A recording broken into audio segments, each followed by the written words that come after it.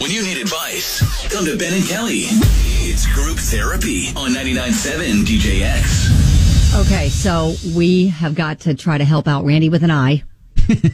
She said, "Hi there, my morning show friends." Oh, hi there, Randy with an eye. I have a situation to run past you both. Recently went out with someone I met via a dating app who seemed amazing. And I did what I feel everyone does in a new relationship. I Googled him. All right. But my simple search yielded nothing. Like not a dang thing. Oh. So now this person claimed to have professional affiliations that should have shown up if the name they gave me was in fact their name. I gingerly asked what was up, and the person immediately reacted poorly, saying that my research made them uncomfortable, was a huge red flag, and ended things. Oh, wow. Yep. For context, this conversation happened after the third date and after we had gotten intimate. Okay. This person made me feel unreasonable, but I think that it's because they had something to hide. Does this seem normal to you? Oh, wow. Okay. Apparently this date felt like that she was being intrusive and... Yeah, trying to invade his privacy or... But if was a little stalkerish early on or something. But at the same time, if he's given her just a line on a first date or second date to try to pump him up, and I mean, that you got to think is going to come to light eventually, right? Well, yeah, I kind of feel like if he didn't have anything to hide, he would have just been like, I don't like social media. I feel like it's intrusive, whatever. I keep a low profile.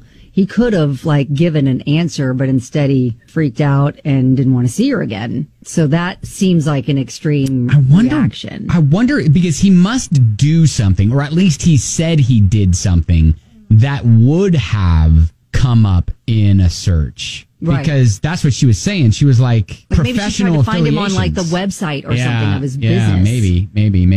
And he wasn't there. Brad writes in and says, yeah, something's up with this guy. It's not uncommon to Google anyone nowadays. By the way, love girls named Randy. Oh, there you go. Hey, Randy. Randy with an eye. Have a possibility there. Yeah, there you go. Right. I was going to say, well, if you lost out on this guy, but maybe Brad's your man. This guy didn't work out, but maybe Brad is your guy. Now, Jennifer has kind of the opposite. Says, nope, you don't seem normal to me. In my personal opinion, it's creepy to do research on someone, especially if they have not given you any reason to not trust them. Oh. But now, hasn't he given her a reason not to trust her by... I feel like now he has. Maybe he didn't, when she decided to Google him. Wanda, though, said, you did the wise thing. Heck, I've Googled myself.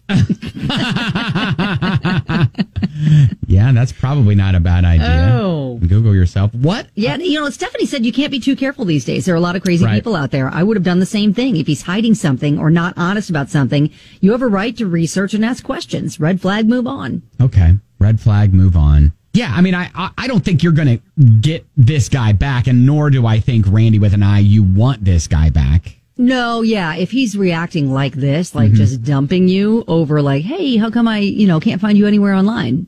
And we don't know how she phrased it either. She said she gingerly, what if she said, oh, hey, I was trying to find you on Facebook, to friend you or something or Instagram and I couldn't. And that seems like that would be innocent enough. But if she goes in with the whole, hey, you said you worked here and I couldn't find you on the website, that's a little more aggressive. Yeah. Okay. Hey, I want to know, does anybody have a story of them Googling a date and the crazy thing that came up? Yeah, finding some lies or something. We just got a text from a listener that said, I have a cop friend that did all my background checks while I was in my dating prime. Oh, that's kind of great. That would be. Wow. That would be wild. That's a nice resource. Yeah, that is. Yeah, for sure. And then they don't have to know. Right. Yeah, so I'd love to hear your story of Googling your date and then finding something out. Oh, Mike said, tell her to try benverified.com and search his phone number. Got it. All right, 502-795-1997. Would love to hear your stories. At all. And she she said she gingerly asked him about, and he freaked out and ended things. Yeah. So she was like, is that weird? Kim said, if you are not Googling someone in this day and age, then you're a complete idiot. You never know what someone might be hiding. At the very least, you want to make sure they're not a wanted criminal. Well, yes. Mark is like, the guy's on a dating app. Pretty much opens the door to internet anything. Good point. Yeah, another listener texted us and said, not a date, but I Googled a friend's fiance and was able to find out that he had an active Match.com account. Hey, as a fiance. Yep. That's bad. You should be shutting that down when you're a fiance. For sure. All right, Bethany. Okay, so I had been going out with this guy for maybe 2 weeks, and I really liked him, so I figured I'd Google him. And lo and behold, he has 3 mugshots that instantly pop up on Google. Not one, not two, but 3. Oh, wow. Did it say, like, what he was, charged with or what he was arrested for? I don't think it did, but when I asked him, he downplayed it a lot. He was like, yeah, I was young and I was stupid and I made mistakes. And I'm like, dude, this mugshot's from like a year ago. You're not that much younger. He was a different person then. Yeah, personal growth. Right, personal growth. Wow. Bethany. Okay, so see, in your situation, I think that was smart. Yeah, but not so smart that I still dated him for 6 months. Okay, all right. Wow, in the face of all that, you were like, you know what? Mugshots aside, he's a great kisser. No, that's right. See, while he was quote unquote young and stupid, I really will claim that. I was like 19, and I was like, maybe he's a good guy. Maybe he did just make a mistake. No, he was a bad guy. How hot was he? Again, I was young. All right, we understand. We've all been there, Bethany. All right, thank you, Bethany. Thanks, all right, see ya. Bye. Hi, Aubrey. So tell us your story. Okay, like, you literally cannot make this stuff up. So, met this guy online, met him at a bar, starts talking to me, asking me if I believe in, like, the paranormal and supernatural and stuff like that. I'm like, yeah, sure, whatever, that's cool.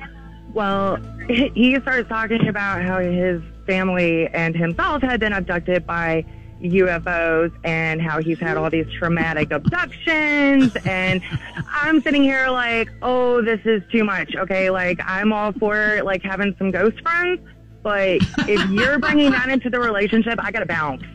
It was an absolute by Felicia wave it out Wanda situation. Oh my gosh, I had a friend of mine at another bar and called him and was like, oh my god, I need a rescue. Walks over to the bar, and I'm like, oh, hey, haven't seen you in forever. Let's go get a drink. Totally walked out, never saw the guy again. Oh, wow. Wow. Yeah. Couldn't Man. that was a little you missed over. an opportunity, though, Aubrey. You missed an opportunity to find out what it's like on the spaceship. I don't want to be probed. I'm all good.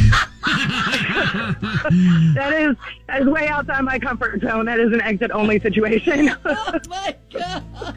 Aubrey, I love you. All right. Oh, my God. Y'all are my favorite. All right. Thanks for talking to us. All right. Y'all have a great day. All right. Okay. Yeah, bye-bye. You realize she never really even answered the Google question? Nope, she didn't. She just wanted to tell us a story about her first date. All right. Thank you, Aubrey. Appreciate it.